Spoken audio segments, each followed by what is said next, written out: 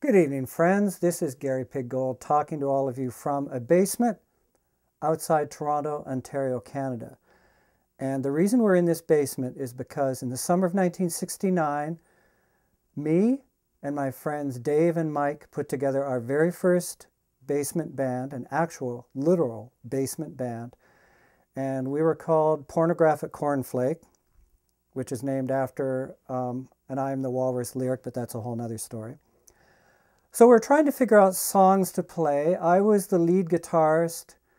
I played slide guitar using a nail clipper for that slide effect. Very, very interesting, as you can imagine. And let's see, we were tried to do Jimi Hendrix. We played Inagata Devita, of course. It lasted 2 hours long. Cream. And then one fateful day into this basement, Dave, the bass player, brought a copy of this record, which I'm sure you all know about. And he said we should learn a song on this record called Summertime Blues.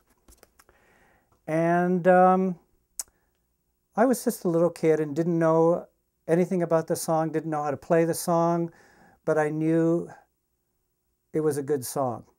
And it was an Eddie Cochran song, it turned out. Let me show you something. Eddie Cochran playing Summertime Blues is real simple. It just sort of went like this.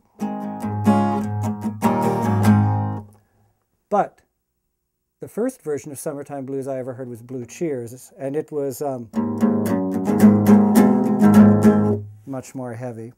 And we learned how to play Summertime Blues. And to this day, not to bash Eddie Cochran at all, but the definitive version of Summertime Blues, as far as I'm concerned, is Blue Cheers.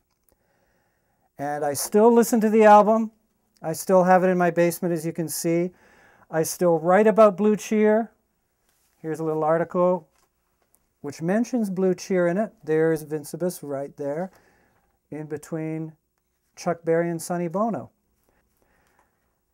And all these years later, Blue Cheer still turns air into cottage cheese.